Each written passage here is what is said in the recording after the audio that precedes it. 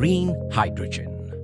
It's being called the next big revolution in building net zero economies.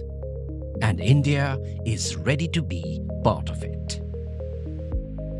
Realizing the immense potential of green hydrogen in building a net zero economy, the Government of India has declared the launch of the National Hydrogen Mission to make India a global hub for green hydrogen production and export.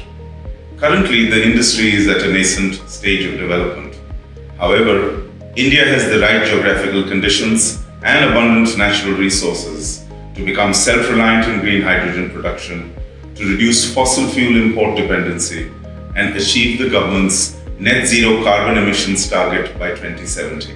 Produced by splitting water into hydrogen and oxygen using renewable electricity, it has the potential to act as an energy carrier for transporting clean energy over long distances, a medium to store renewable energy, a fuel to ensure zero emissions from the transport sector, and a means to decarbonize hard-to-abate sectors such as steel, refinery, fertilizer, and transportation.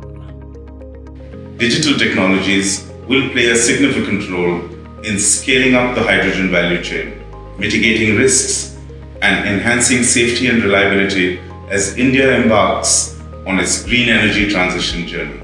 Hitachi, a leader in OT and IT technologies and a frontrunner in building low-carbon energy systems, is in a unique position to support the nation in overcoming key challenges in hydrogen adoption. India and the rest of the world are witnessing an evolving hydrogen landscape and its growing role in building a carbon-free, sustainable society and supporting the well-being of everyone.